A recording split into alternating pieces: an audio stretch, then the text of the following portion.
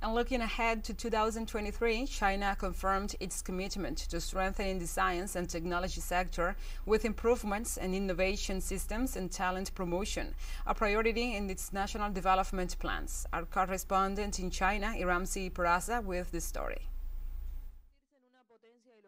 Becoming a major power and achieving self-sufficiency in the science and technology sector is a top priority for China, which has pinned its hopes on boosting innovation and cultivating talents to achieve these goals.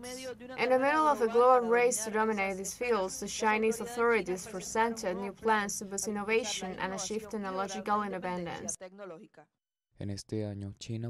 This year, China seeks to coordinate and effectively promote strengthening through science and education and consolidate the strategy of innovation-driven development. Our planning of education, science and technology growth, and talent breeding should be connected with each other to use these three key elements to support our great cause of building a great and modern country in the field of science and technology.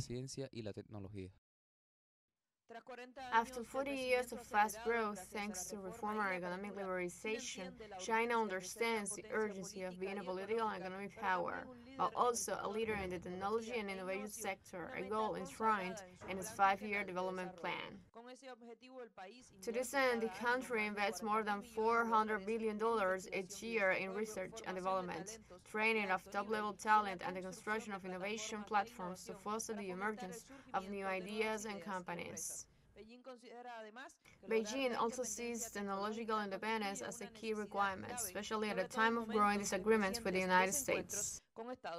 After running behind in the technologies that shaped the 20th century, China looks ahead to the 21st century, in which it can lead the way in cutting-edge science and in which artificial intelligence and technology can put at the service of the progress and development of its 1.4 billion people.